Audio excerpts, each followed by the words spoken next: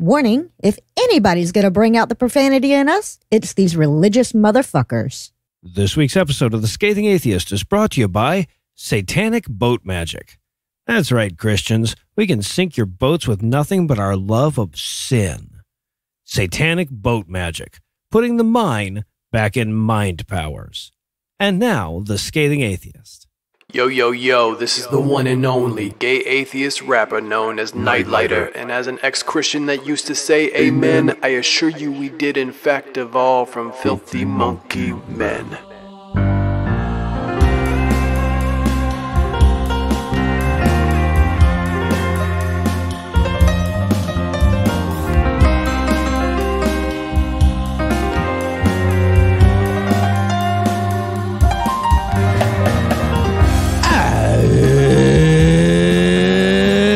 Thursday. It's September 10th. And it's International Creepy Boston Dynamics Robotic Horse Day. I don't think it's creepy at all. You hear that, robot horse? I don't think it's creepy at all. I'm on your side. Its name is Big Dog, and it is our redeemer.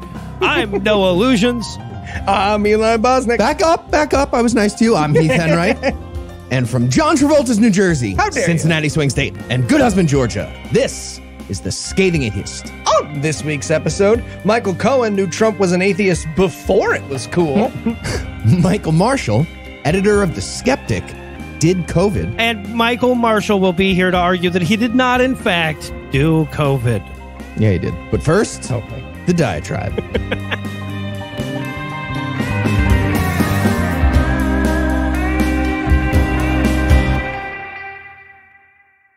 It's really weird when they bring up the Bible now.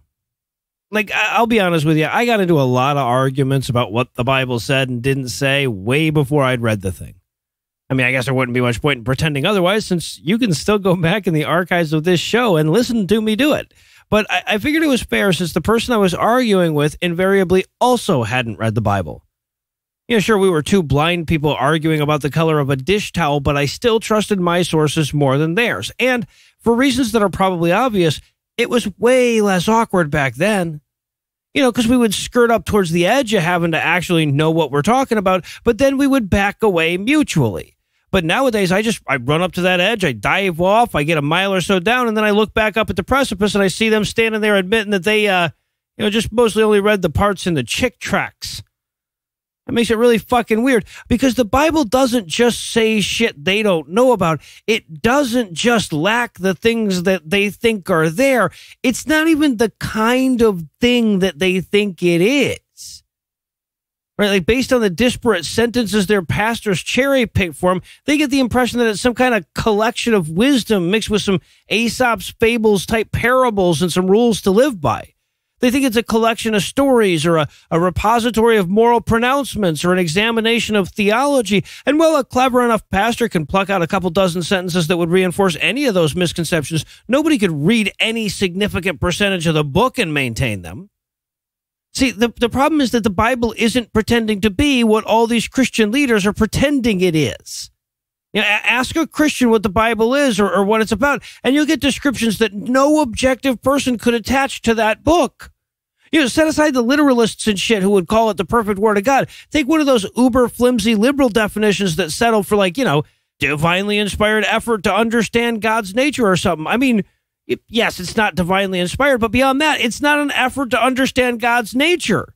It's a story about a guy who made poop bread. It's a list of people's great-great-great-great-grandfathers. It's a letter from an ungrateful house guest that thinks you could have been a bit more accommodating. At no point could it even be mistaken for the thing that virtually every Christian will tell you it is. But most Christians don't know that because they've never read the damn thing, and even many who have read it don't know because they were told what it was so emphatically and so often before they read it that it never occurred to them how different it actually turned out to be. But consider the disparity, right? The authors of the Bible clearly had no fucking clue that people were going to be reading this shit thousands of years later, and it's patently obvious as you read it, like the parts where it invokes physical evidence for a story. Right, like everybody piled up a rock to commemorate that moment, and even today you can go to the river and see that pile of rocks. Well, set aside how dumb the, oh yeah, well then where did this pile of rocks come from argument is, and consider the fact that they were writing that shit thousands of years ago. Like, needless to say, that pile of rocks isn't there anymore. That river's not there anymore in many instances. Now, obviously, you wouldn't write something like that if you were divinely inspired by a perfect being, because a perfect being would know this book is going to be around thousands of years later, you know, after people have decided to move those rocks. But it also isn't something a person would write if they thought that they were divinely inspired, or if they even had the vaguest notion that people were going to be reading this thing for a long time, or even if they were contemplating the nature of God. The question they're tackling isn't what is God or how should we live in the world. It's where the fuck did that big pile of rocks come from? It should come as no surprise then that people who dig into the book trying to find answers for questions unrelated to rock pile origins come up wanting. Of course, on the rare occasion I find myself arguing the Bible with a Christian these days, they're generally not going to be deploying the most liberal possible definition for the Bible. So I find myself arguing with people who actually want to argue that it's a book of answers handed down from on high and authored directly from Jesus of Nazareth with a goddamn quill pen. And sure, that's an argument I can win, but like I said, it's awkward as all hell. When my knowledge was limited to, but what about these passages that don't fit your description? We could dance around that for quite a while. But now my argument is you might as well have just called the Bible a potato. Right? It's harder at that point to find a comfortable place to land because A, where do you even start the Bible isn't a potato argument? And B, what possible middle ground are you going to land on between random collection of old papers religious people had and potato? Right, like, to be clear, if atheists had the opportunity to rewrite the Bible for the express purpose of making it hard for our opponents in an argument to defend, I don't think we'd change a goddamn word. So the argument can't even be about interpretation. They have to argue that the book doesn't say what it says. And I guess anybody can see how that gets awkward real quick. They're talking about your Jesus. We interrupt this broadcast to bring you a special news bulletin. Joining me for headlines tonight are the Lizzie and Gordo to my Miranda, Heath Enright, and Eli Bosnick. Fellas, are you ready to tell me what the hell I just referenced? I actually know. As if you didn't know, Heath's our Gordo. Yeah. Okay. And Eli's definitely a lot like Hillary Duff. I've always said that. Mhm. Lizzie McGuire, classic. That's what I say. Yeah, there we go. In our lead story tonight, in Snitches Get Riches news. Right. Fantastic. Convicted felon, graduate of the prestigious Thomas M. Cooley Law School of Western Michigan, and guy who needs to adjust the aspect ratio on his face a little bit. Right. A lot. Michael Cohen just released his tell-all book entitled Disloyal, a memoir. It's the story of his time working for Donald Trump as a fixer, because Donald Trump is a perfectly innocent man who needed a dedicated attorney to fix legal stuff as it came up. As a company who has one of those, I want to emphasize how totally plausible that is. All kind of good reasons that one could have that. Well, turns out that yelling the N-word during casual conversation is not covered by attorney-client privilege. Huh. No. And also, Cohen already got disbarred for the felonies, right, so I guess it's a moot point. So we got a not at all surprising glimpse into the giant lie that is the presidency of Donald Trump. And that includes the giant lie that he's a Christian who deserves the unwavering support of the evangelical community that got him elected. Well, okay, wait. Either he yells the N-word during casual conversation, or he's not the man the evangelicals wanted. It can't be both, Heath. Yeah, pick. Oh, that's a good point. So I haven't read the book, but the New York Times got an advanced copy and gave us a little preview. And here's a few highlights. I'll start with a lengthy section from the book, apparently, about race, with the following topic sentence from Michael Cohen. As a rule, Trump expressed low opinions of all black folks. And then a whole section about that. And apparently that low opinion includes calling Nelson Mandela a bad leader, and also challenging Cohen to, quote, name one country run by a black person that isn't a shithole. At which point, Cohen mumbled something about Obama and America, and Trump was like, get out, get out. It was rhetorical for all intensive purposes. Eminent domain, whatever. I could care less. And that brings us to the part that should actually have an effect on the election and change the minds of Christian people. But it won't. No. I mean, if information could change the minds of Christian people, there wouldn't really be Christian people. But No, good point. here's hoping it might affect their voting behavior a little bit. Cohen described Trump's meeting with a bunch of evangelical leaders right before the 2016 election, during which they all laid their hands on Trump in prayer. And after they all left, Trump said to Cohen, "Can you believe people believe that shit?" Which is weird, because based on who we know was in that room, he could have said it to half of them and they would have been like, right? They brought me a jet, dude. A jet. Right. You got to get in on this. It's really... Yes. So, Michael Cohen, we know you're listening, mostly because you're under house arrest right now, which is our current business model. Yep. So, first of all, fuck you for making me agree with one single sentence from Donald Trump. Right, I don't yeah. like that I had, I don't believe people believe that shit. Also, that ankle bracelet, it's probably super itchy. I imagine if you're able to stop thinking about it, it's probably fine. But if somebody reminds you about it, that's got to be just several hours of scratching it raw with a ruler, getting in there, down to the bone. For sure. And in Use Your Exclusion news tonight, Wisconsin Reverend and Archbishop of the Freeman on the Land Diocese James Altman went viral over the weekend with a video claiming that one, quote, cannot be Catholic and be a Democrat, period, end quote. A position somewhat undercut by the plurality of Catholics' voter registrations. So, to be clear, according to Pew, 44% of Catholics are Democrats compared to 37% that are Republicans. And one of those Catholic Democrats, of course, is the goddamn presidential nominee. It's no big deal. Yeah. JFK, Catholic. It's okay. Yeah. But none of that matters to Altman, who declared them to be illusory Scotsmen by way of abortion being baby murder. Hey, Catholicism, just quick idea. What if you guys focus on the welfare of kids with an age that's positive for now? Right. You know, yes. Just really drill down on that internal policy, figure that one out for yourselves, and then you can go and do the negative numbers once you got that all set. Right. So in his batshit rant, Altman declared climate change to be a hoax, said all Democrats are going to hell, and perhaps most unbelievably of all, claimed that the Catholic Church was a moral force. He also included this amazing dig. He's talking about how godless our politicians are over pictures of Nancy Pelosi and Joe Biden and evil music. And he says, quote, we can see in so many godless politicians, in the godless educational system, in the godlessness of so many sheeples. Yes. He felt that word needed pluralized. Yeah, I think the word he's looking for is spursons. Schmoose? Schmoose. Schneeses. All right, so, but anyway, the quote goes on. The godless of so many sheeples that are most definitely serving him, they are not fulfilling their purpose in life. End quote. Oh, man, I really hope the Speaker of the House listens to the self-proclaimed virginal head of a Nazi gold-funded child rape cabal and you know, makes something of herself. Right, really, yeah, really exactly. puts herself out there.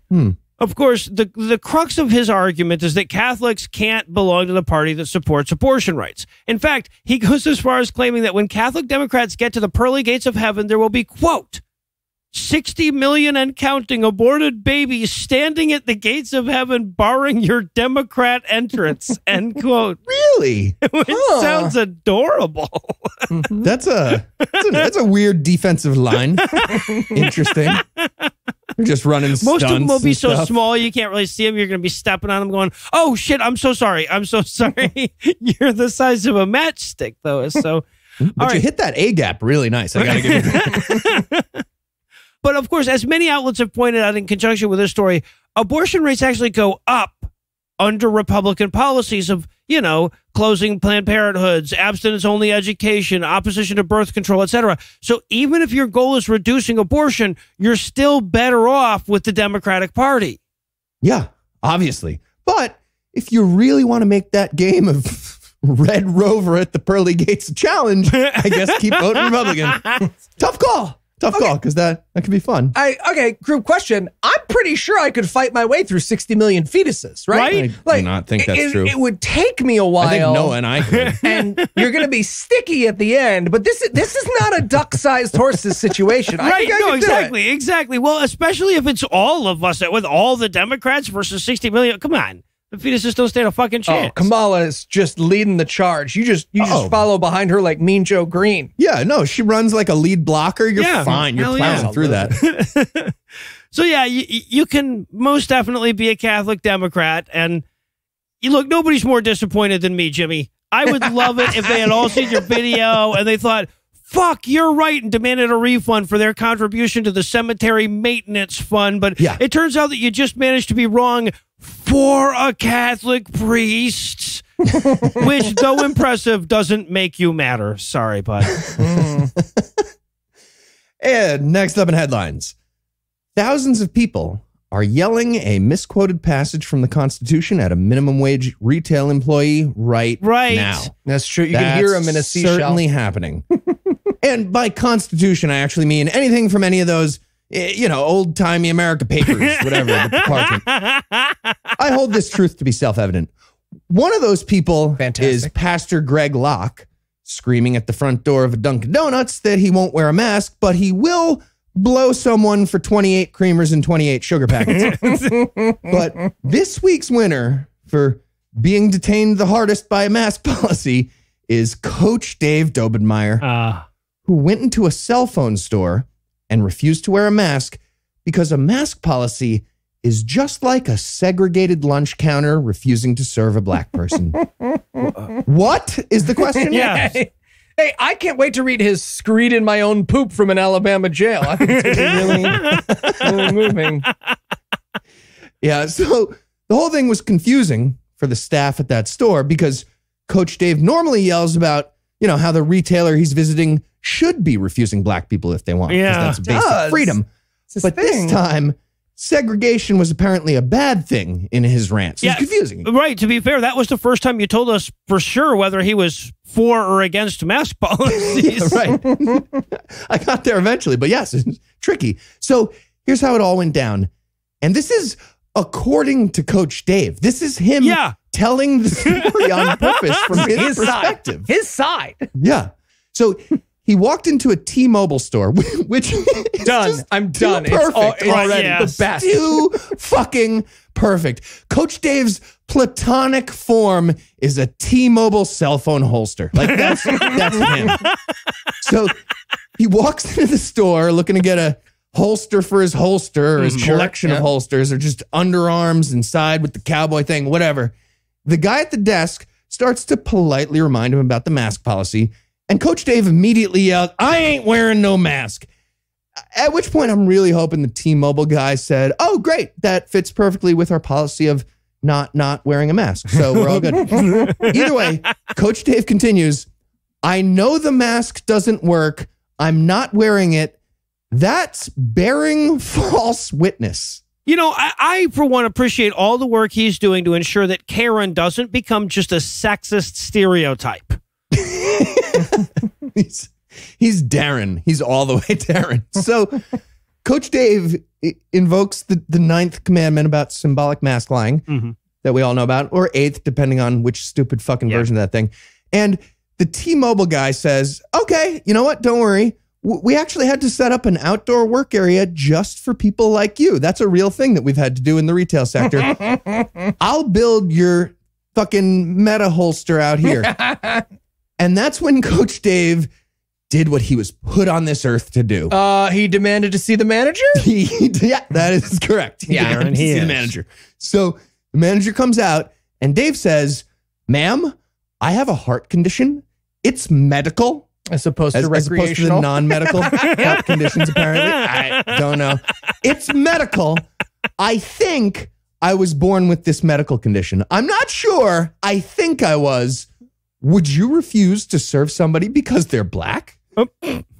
Sorry, that was supposed to be rhetorical. Then I remembered I live in Ohio. So let me rephrase that. What I love is that he can't wear a mask because that's bearing false witness. But by his own admission, he can lie about his medical history. Yeah, right. Oh, Coach Dave, you never cease to amaze me. Yeah. And again, just to be clear, that was Coach Dave telling his fucking side of the story. Yep. In which he, the guy who said mixed race marriage is wrong because seals don't fuck rhinos at the zoo. Yep. That guy told the manager of a T-Mobile store that she's a segregationist as the good guy in his story on his show. And this is my favorite part. He explains how the manager stormed away at that point, and then he added, ruined my whole day, which I fucking love. I'm assuming he never got that holster, and he ended up severely hurting himself trying to cope with, unfamiliar pocket technology. And in Holy See news, turns out that Jerry Falwell Jr. might have been more godly than we think, as he sat in the corner and watched his wife get fucked by the pool boy, because this week, Rasta-themed Joe Rogan impersonator, Pastor Todd White. Ooh, Todd White's back. Ooh, yes. He took to YouTube to let us know that God watches you yank it, and yes, he watches you come. Does he? You know what? I like to think about all the other people coming at the same time as me. It makes you think about the world. Like, we're all connected, right? Like humanity. Wait, if we're all connected, I'm pretty sure that makes Eli like the All-Father or Gaia or something. It does. It's true. Yeah. So for those unfamiliar with Todd White, do yourself a little favor. Stop the car, get off the treadmill, whatever you're doing, and Google this human. I feel like a lot of people are on treadmills right now. Yeah, some of them. Well, our listeners. One or two are on the treadmill. Anyways, he is a walking, preaching reminder that, damn, we really got to get on YouTube one of these days. He made it onto our show for the first time last year when he claimed to help grow someone's short leg back to regular size. And just imagine the kind of altruism it takes to use your body fixing God powers on somebody else's leg while your head still looks like that. Yeah, it's a lot. It's a lot. Anyway, since then, he apparently found a mirror and has really decided to, commit to saying shit that's as silly as he looks. Well, almost as silly as he looks. Yeah, okay. Because this is what he had to say about pornography this week. Quote, your whole pornography thing, you think like no one knows about it? God's watching it with you. He waits till you reach climax. Okay.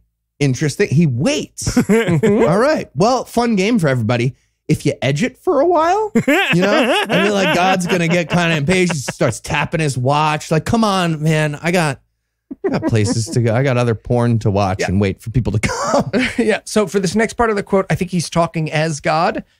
Not sure. If he only knew me, if he only desired to know me, I would be his climax. You get an honorable mention. Fantastic. Just got on a casting couch, like, all right, well, I got plenty of step kids. Get into the show. But there is good news here. I am pretty sure I just figured out the reason for the problem of evil if Todd is right. Because I don't know about you guys, but if I was God and I had to watch Todd White climax, I also would have sent out COVID and murder hornets. So, yeah, I'm a Christian. All right. Well, now that we also have to rinse out our mind's eye, we're going to take a quick break and hand things over to my lovely wife, Lucinda. A man wrote the Bible. A whore is what she was. If it's a legitimate rape, it makes you a slut, right? Cooking can be fun. Hey, I'm proud of a man. This week in misogyny. Okay, so it's been a little while since the last time we chatted, and I don't want to pop back in and immediately drop bad news on you. So we're going to open up this week on some good news. You remember that video that went viral last year where the TV reporter was broadcasting from the marathon and some motherfucker grabs her ass as he jogs by? And you remember how we later found out that that guy was a Christian leader because of fucking course he was? And that he lived less than 100 miles from me because of course he did? Well, that asshole pled guilty to sexual battery this week.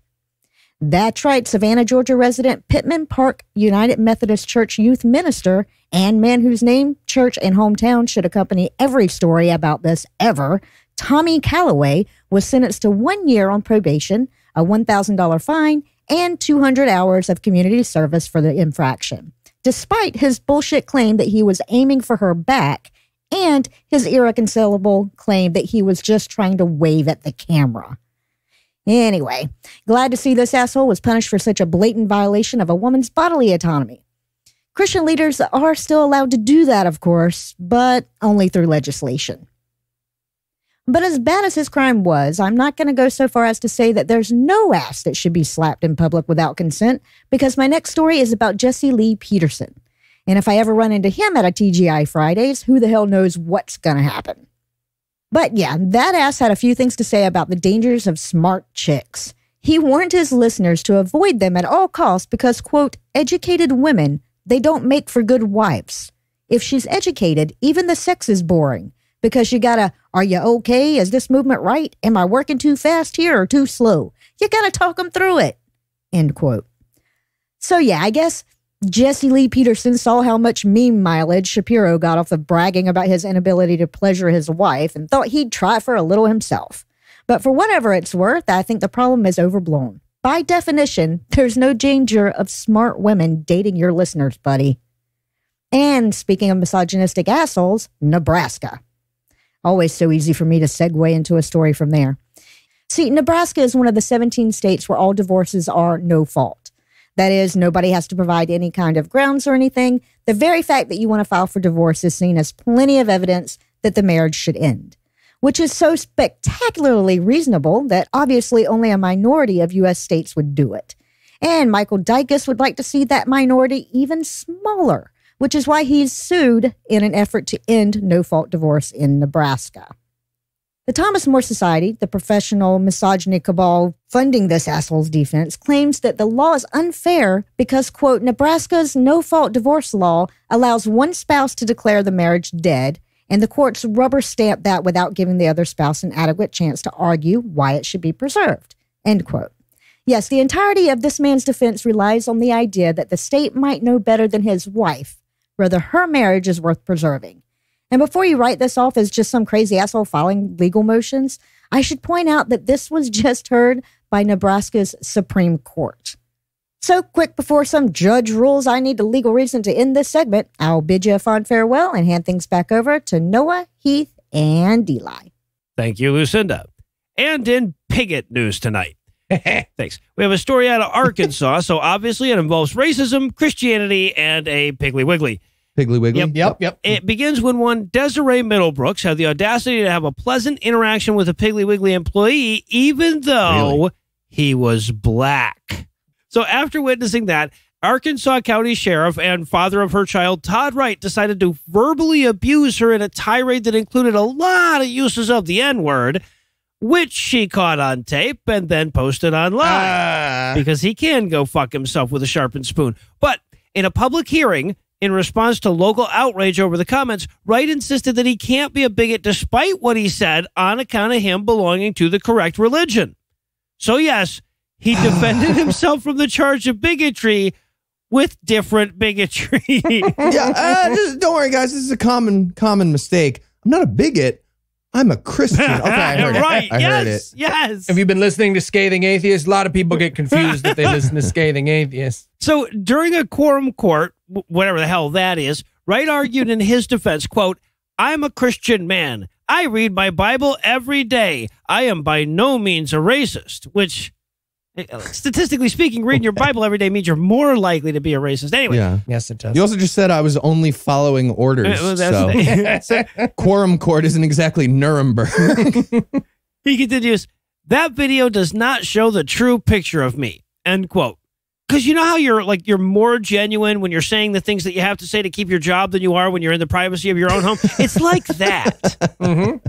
Listen, I just mispronounced the name of the store. It was just, I was trying to say the store's name over and over at the African-American person. It's an honest mistake. See, this is cancel culture gone mad. You can't yell racial slurs at a stranger anymore without mild consequences for your position of power. I'm a speaker at the RNC. Yeah. But perhaps sensing that his daily Bible studies weren't getting him off the hook, he also offered angry residents an alternative scapegoat, or scape half goat anyway, in the form of Satan, Prince of Darkness. After listing a number of black people whose last names he knew and everything, he pointed out that the real culprit was the devil. And just in case that excuse wasn't ironclad enough, Wright also pointed out that some of his best dead friends are black. What? Yes, actually. So among the scattershot excuses he flung at the wall was the fact that he was upset with Middlebrook because she had made him late for his black friend's funeral. What's happening? Oh, gosh, I can't be late for my black friend's funeral. Oh, okay, 5 hot sausages, but then I'm headed right to my black friend's. Who stops at a Piggly Wiggly before a funeral? I need some cracklings for my funeral. I needed a new shirt, Funeral snack. a funeral shirt, and a funeral snack. They got a t-shirt, very tasteful. It's got a tuxedo on the front. I can also buy one that threatens to kill you for dating my daughters. It's a twofer. Anyways. You guys have been to Arkansas, right on. Say the name of the store again. No. And in Not Straight Enough A's news, high school student Devin Bryant was supposed to attend his senior year at Covenant Christian Academy, a private school that he's attended since before kindergarten in his hometown of Colleyville, Texas this year. However, despite his straight A report cards, just before classes began, Bryant was expelled by the school's new headmaster for being openly gay. Fuck your face. But I gotta say, in fairness, Devin's being gay did cause that lake tsunami that sunk all those MAGA boats on the travel. So, like, fair. You know, it got even a little bit. Sorry, but we are afraid that we're just not going to be able to resist a magna cum laude jokes. They're just going to flow right out. That's what we're going to have to ask you. Yeah. To go. And we have got an absolute buffet of things that should piss you off about this story. So first of all, this is totally legal. Yep. Yeah. Not just legal, but enshrined and defended in the Supreme Court legal, thanks to all those people who didn't vote for Hillary Clinton. So yeah, in 2020, a kid got kicked out of school for being gay, and the official scholarly position of the U.S. Supreme Court is sucks to suck. Yeah. No, and if that's not exciting enough, the SCOTUS is also ensuring that we get to pay for it with our tax dollars. Our money will go to that fucking school, Okay. too. Okay, but Democrats got that message, and we nominated a super progressive candidate this time. Right. So totally worth it, right? Yeah. I feel like Devin gets it. Yeah, Devin's cool. Nailed it. Devin's cool. But you actually don't have to be mad about the big picture stuff. Oh, I do. Yeah, you do. Okay, so you do have to be mad about that, but you can also be mad about the simpering bullshit letter that headmaster Dr. Tony Jeffrey sent out to the rest of the school, describing his decision as, quote, one of the most difficult decisions I have ever had to make in my 35-year career as a private Christian school administrator, end quote. Not adding, because nobody kicked the shit out of me for doing this. I can't stress enough that it's someone had, or if I had even suspected someone would, punch me until I pooped for doing this. I would not have done it because I'm a coward at the deepest possible level. You included the word poop, so I wouldn't edit it out. Clever. Well played. Well played, Eli. It's so weird, though, because like if you get the answer right, it's not a hard decision at all. Really. No, There's really not nothing at all. even to decide then. But don't worry, the story does have a happy-ish ending, at least for Devin. Devin is now in public school, where, for the moment at least, he can't be expelled for being gay, fingers crossed. And when his new principal saw Devin's story make national news, he actually called Devin and his family to welcome them to his new school and assure him he'd be safe. Nice. Nice. And finally tonight, in putting the in umbrella news, Mark Taylor didn't get sane since the last time we talked about him. I had hopes, but no. Self-described firefighter prophet and cinematically described guy who refused to take his psychiatric medication right before he started talking to demons, Mark Taylor has taken His timeline to the YouTubes to explain where the remote controls for the Black Lives Matter protesters have been hiding this whole time. Turns out Where have they been that hiding? Antifa has cleverly disguised them as umbrellas. Hey, guys, that guy over there he's holding a mind control button, I'm pretty sure. Let's get out of here. I'm worried. Wait, no, never mind. It's just an umbrella. We're fine. We're fine. Okay, but it really says something about you when in the year of the plague and the murder hornets, you've got to make up Manchurian Candidate teenagers for it to be weird for you, right? Like, Right, yeah, exactly. It's so hard for the conspiracy theorists now. Yes, in his appearance on the Eli had to make a name for a batshit crazy right-wing conspiracy YouTube channel on the fly for an improv bit named Red Pill 78. Red pills, my birthday. Yeah. Taylor offered his thought-like products on the BLM protests. I know many of you might have bought into the official story of these being protests inspired by outrage against police violence. An illusion all the more convincing for those of you who are actually participating in the protest. But it turns out that no, it's nothing that benign. According to Taylor, quote, the MK Ultra, it only takes like an hour. There it is. There, we found it. They have it down to an art. They have it down to a science. They will fragment. Yeah, pick a fucking thing. Twist on it. They will fragment your mind into 100 pieces, and each piece is separated with a disassociated wall of amnesia, so they can program each piece. Oh, the programming is in you. Yeah, seems inefficient. End yeah, quote. that'd be a problem without those walls, though. I guess. Oh, he ended with the programming is in you? Now, he stole the catchphrase from my Steve Jobs animated feature. Great, great. Yeah. Now, Stevie's great journey is going to be delayed till 2022. Great. All right, so Taylor, in his capacity as both a firefighter prophet and a brain fragmentation expert, filled in a few of the details as well in one of those quintessentially 2020 moments when he added, quote, these guys in the street can't be reasoned with. You can't reason with someone that's being mind controlled. Do you notice the guys in the street with the umbrellas? Those are their handlers. What? That activates the program. What that does, the umbrella reminds them and activates the violence programming. End quote. To break through his psychosis for a second, what he's referencing is people using umbrellas to counteract tear gas canisters that were being thrown at them. Yeah. So what happened is Mark Taylor saw people getting tear gassed and thought to himself, probably getting pissed off by those umbrellas. Those are mind control. I can't think of what might be upsetting those folks. Now they're probably going to shoot me from that grassy knoll. Right. Jackie, get down. So yeah, it looks like we're going to need a new signal to switch on our relentless protest zombies now that he's figured us out, which honestly, like, it was overdue. I'm thinking this next one shouldn't be something that spurs accidental riots every time it rains. So now that we have an assignment, we're going to close the headlines for the night. Heath, Eli, thanks as always. Jumanji. And when we come back, Michael Marshall will be here to make it sound like I'm friends with a beetle. Hi, I'm Heath Enright.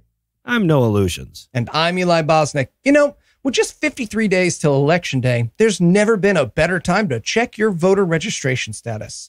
And we know you're certain that you're all set come Election Day, but statistically, some of you are wrong about that.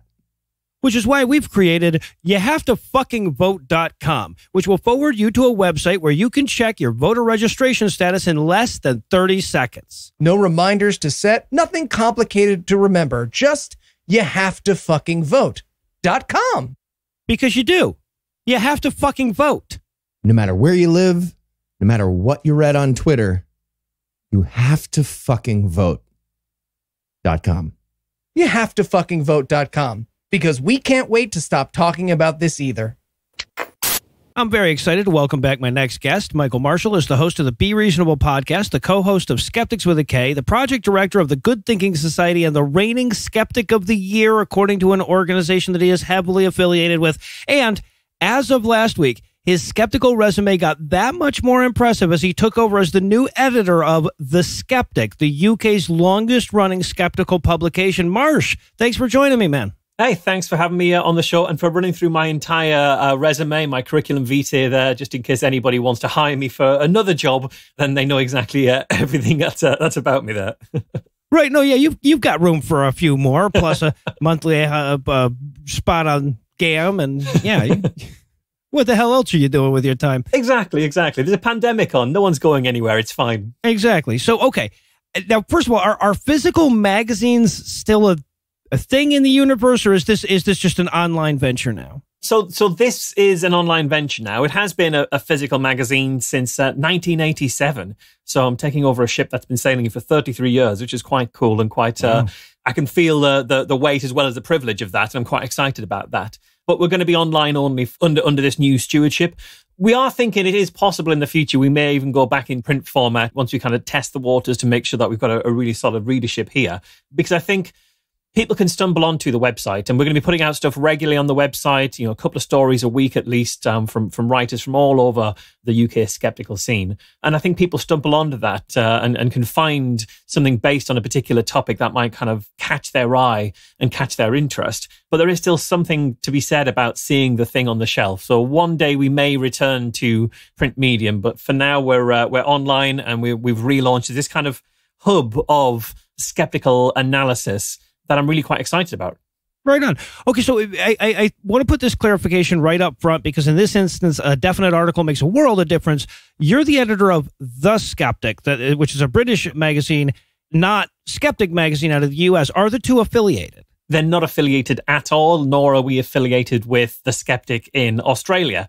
It just happens that if you're in an English language country and you're going to put together a skeptical magazine, calling it The Skeptic or calling it Skeptic seems like the natural choice. So we've all converged on a similar name there, but they're entirely separate entities. That I suspect is a confusion that I'll be clearing up throughout my tenure as editor. Yeah, you guys will all be getting each other's hate mail from the... no, it'll be great. No, speaking of which, do you want to talk some shit about America's Skeptic magazine? You want to start a transatlantic flame war? There's a lot of shit to be talked about those guys.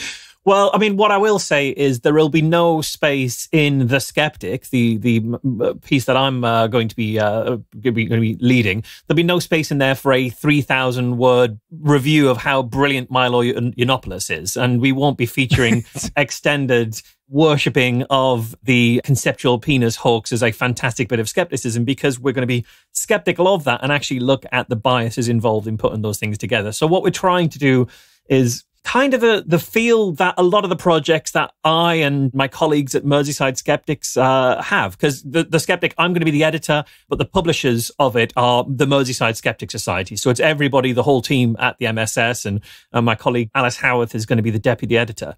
And so all of the projects that we really work on, from QED to Skeptics with a K, to Be Reasonable, to the various kind of activist stuff we've done like 1023, all of those things really try and showcase the compassionate side of skepticism. This idea that skeptics aren't pure logical, pure rational, devoid of all biases robots that some people like to think we are. That I am a man of pure logic and reason, and I can use reason and facts to destroy the people I disagree with.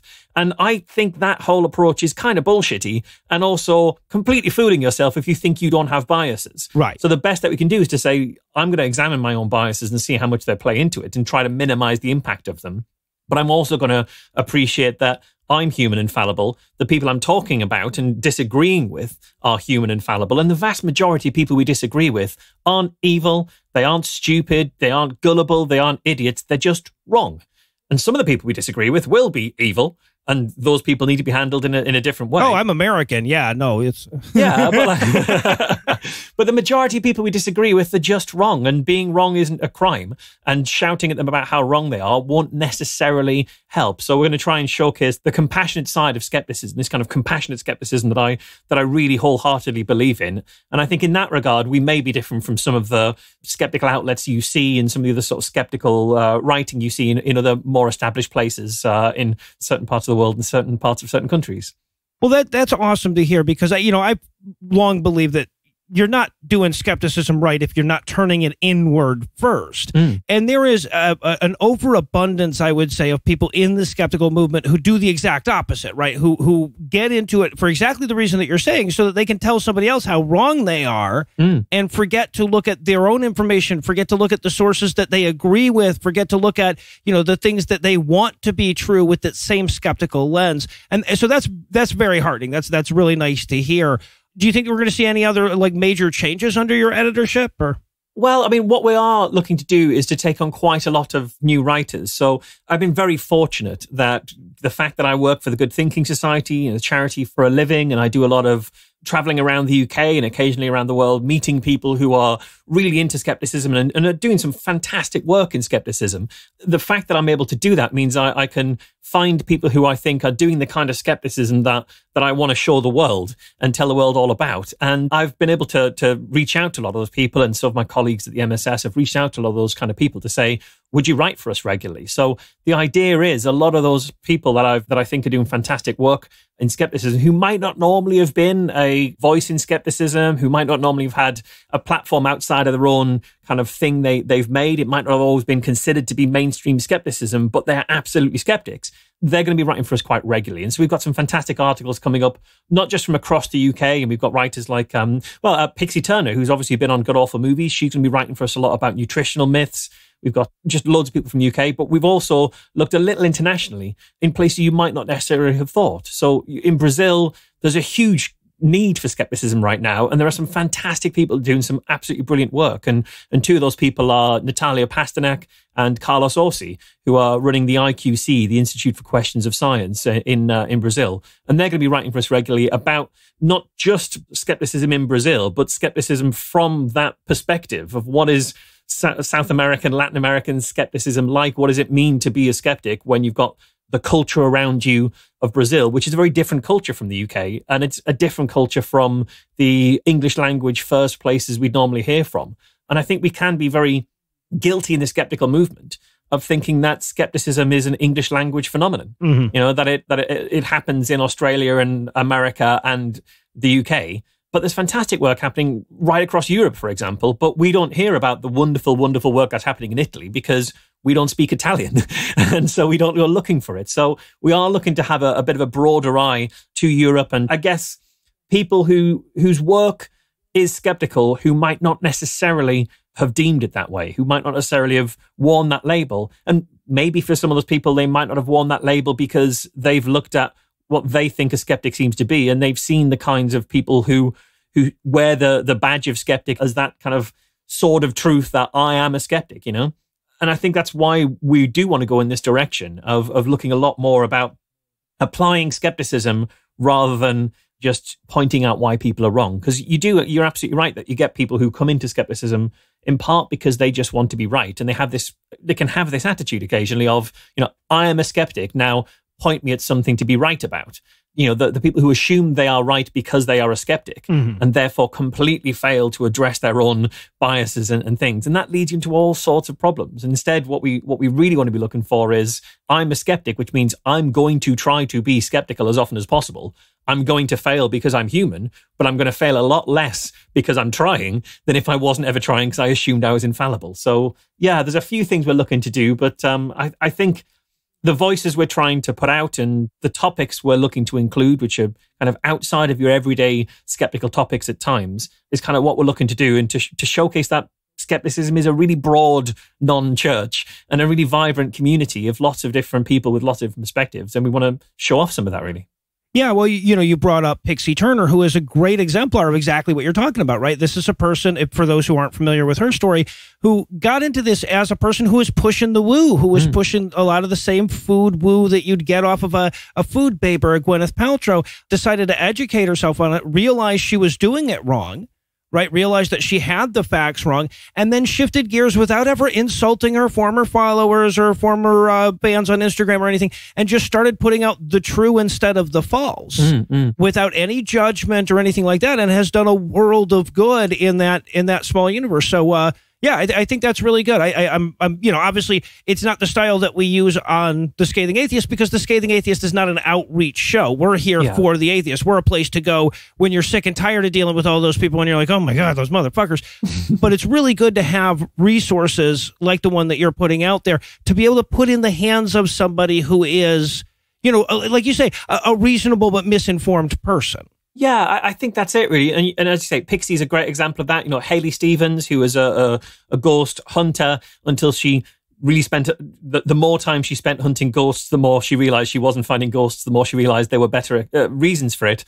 And then she carried on being a ghost hunter, even though she knows that she strongly feels it's unlikely that there are ghosts, so she could try and explain the things that people are seeing. And I think that style of skepticism is so valuable because it is approachable. You know, it is something that if you were misinformed in some of these areas and you stumble across what is a fairly straight, fairly empathetic, non-judgmental approach to explaining how we know what is and what isn't true, or how do we know what might not be and what might be true, you know, in those kind of ways, I think you're much more likely to change your mind. But I think that idea of having compassion for the audience, and even, you know, the stuff you do on Scathing, you guys will call people arseholes and you will insult people, but there is undeniably a core of compassion all the way through what you're doing. You're not doing it from a position of, I am better than everyone else. You're doing it from a position of, let's all try to be better. And if people aren't trying to be better, that's the thing you're calling out. And I think that's kind of, it fits in the same kind of way of the intention of the skepticism, is that it's really, in many ways,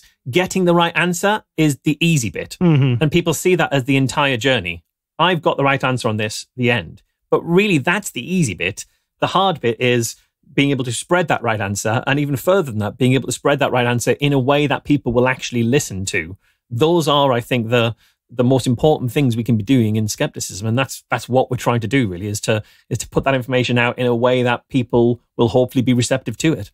Yeah, and I mean, let's face it, like in the skeptical world, in the atheist world, basically we're trying to be, you know, the things that get us into it, at least the most visible aspects of it, are us getting the easiest fucking questions imaginable, right? You know, like, does Bigfoot exist? Is there a God? Or are aliens really the answer of what came and visited this redneck from North Dakota? Or what? You know, these are pretty easy questions. Yes, absolutely.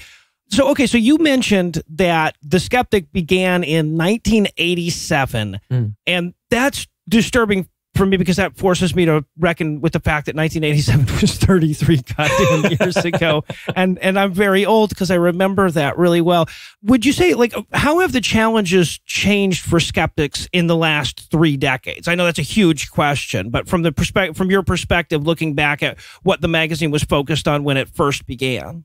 Yeah, I mean, obviously, I haven't read every single issue of it, largely because I was 4 in 1987. But having looked back at the style of skepticism and the topics, Braggy. I think I've always had this idea, the longer I've been involved in skeptical activism, I've kind of developed this idea that when skepticism really first kicked off, it was things like Bigfoot, and it was Uri Geller bending spoons, and it was aliens and psychics, and it was that kind of paranormal stuff.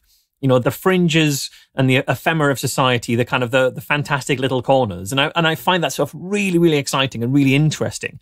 And I think skepticism, those were by and large the topics that skeptics covered for a long time. But over time that started to shift. And it started to shift towards medical misinformation. And I think when I first got involved in skepticism 10 or 11 years ago, medical misinformation was, I would say, by far the most prominent type of pseudoscience that skepticism was addressing. And I think that the skeptical movement changed in many ways around that, because prior to that, it had been, you know, magicians and physicists saying that the moon landing happened and aliens aren't visiting us, and magicians pointing out the way in which Uri Geller was bending spoons without using the power of his mind, or at least only using the power of his mind to control his hands and his feet as he was bending the spoons. Right. But once things started to move towards medical misinformation, I think the skeptical world kind of upskilled and changed its skill set to include a lot more people who are, you know, doctors and surgeons and scientists from a much more biomedical area.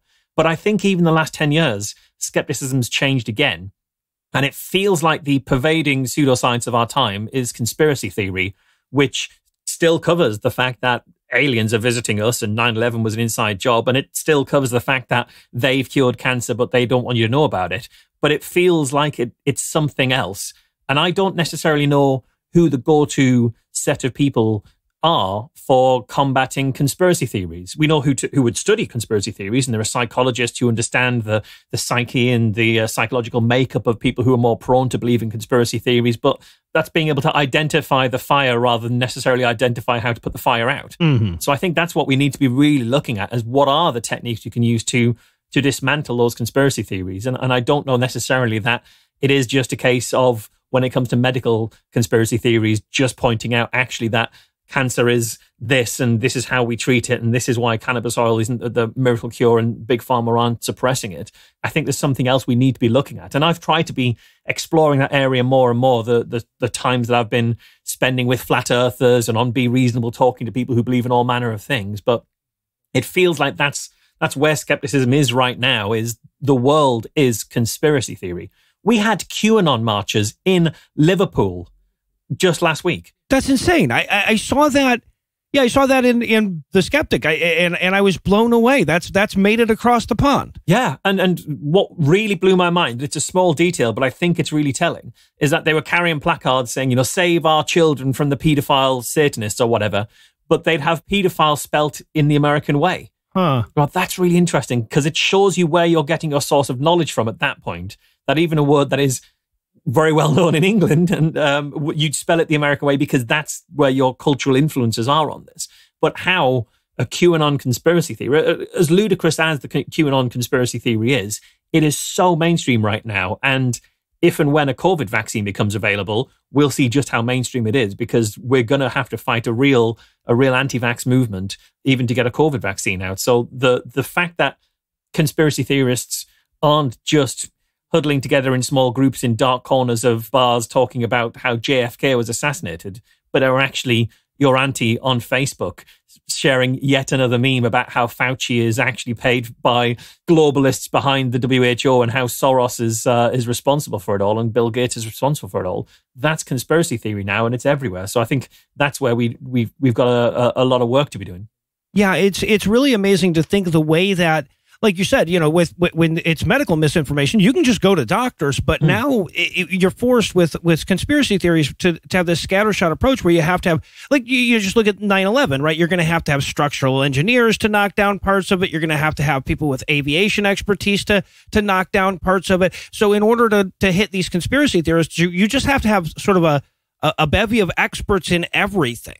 But I think that's true. But even then, you can have structural engineers to knock down parts of it, but you don't knock down the movement, because the detail that people bring out to tell you why they think the Twin Towers was a controlled demolition, the detail they bring out to tell you that might be about structural engineering, but that's not why they believe it. That's how they're trying to persuade you to believe it. It's the same kind of thing with religion. You go through the Bible and they say, well, this particular point about the Bible is must be true for these reasons. That's not why they believe it. So you can debunk that point and they'll just move to the next, because the reason they believe is actually something else. And I think that's where we kind of miss a lot of this, is we can spend a lot of our time, to use a sports analogy, playing the ball, not the man. You can carry on going forward, taking out the detail of the argument they're bringing, but they've got 1,000 other arguments that they believe in just as little, because really the reason they believe in it is something else.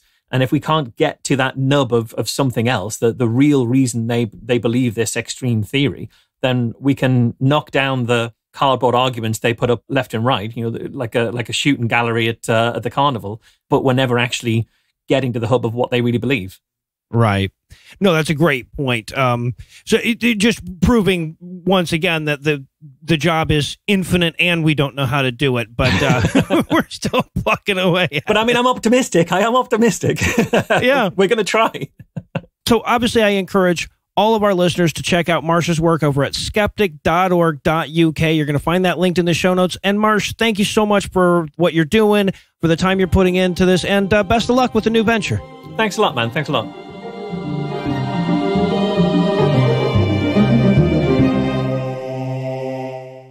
Before we save and quit tonight, I wanted to let you know that the book is still a thing, and it actually has a title now and a sort of vague publication date-ish thing. It's going to be out early October. That probably means first week of October, we're thinking. And it's called Outbreak, A Crisis of Faith. And thanks to Heath, it also sports this amazing subtitle, How Religion Ruined Our Global Pandemic. That's good. That was Heath. That's good shit. We're going to have a publication date real soon. And when we do, I'm going to be hitting you up to pre-order it. So look for that coming hopefully this time next week. Anyway, that's all the blasphemy we've got for you tonight. But we'll be back in 10,022 minutes with more. And if you can't wait that long, be on the lookout for a brand new episode of our sister show, The Skeptocrat, debuting at 7 a.m. Eastern on Monday. An even newer episode of our sister show's Hot Friend God Awful Movies, debuting at 7 a.m. Eastern on Tuesday. And an even newer episode of our half-sister show, Citation Data, debuting at noon Eastern on Wednesday. Obviously, I'd fall short of your expectations if I neglected to thank Keith Enright for always being so damn thankable. I need to thank the lovely and talented Lucinda Lugeons for managing to fit us in with all the shit that she's already juggling. I need to thank Eli Bosnick for managing to still be funny despite not having slept through a night in some 14 fucking weeks or so. I need to thank Marsh one more time for giving us some of his time on short notice. Also want to thank Nightlighter for providing this week's Farnsworth quote. If you're a fan of hip-hop, you'll find a link to some of his stuff in the show notes. It'll be there regardless, actually. But most of all, of course, I want to thank this week's best people, Randy Phoenix, Rod Vittner, Aaron, Randy, Wyatt, Ryan, Taylor, Jasmine, Tanner, Anonymous, Dan, Moritz, Sarah, Abby, and Jamie. Randy Phoenix, Rod Vittner, Aaron, and Randy, who have enough tongue dexterity for freestyle Icelandic rap. Wyatt, Ryan, Taylor, Jasmine, and Tanner, who are so hot open flames warn their kids not to touch them. And Anonymous, Dan, Moritz, Sarah, Abby, and Jamie, whose intellects are so overwhelming that the National Weather Service issues warnings when they brainstorm. Together, these 16 savory secularists secured supplementary sustenance for our sacrilegious screeds this week by giving us money. Not everybody has the alliterative qualities it takes to give us money, but if you think you're up to the challenge, you can make a per-episode donation at patreon.com/Scathing Atheist, whereby you'll earn early access to an extended ad-free version of every episode, or you can make a one-time donation by clicking on the donate button on the right side of the homepage at scathingatheist.com. Legal services for this podcast are provided by the law offices of P. Andrew Torres. Tim Robinson handles our social media, and our audio engineer is Morgan Clark, who also wrote all the music that was used in this episode, which was used for permission. If you have questions, comments, or death threats, you'll find all the contact info on the contact page at scathingatheist.com.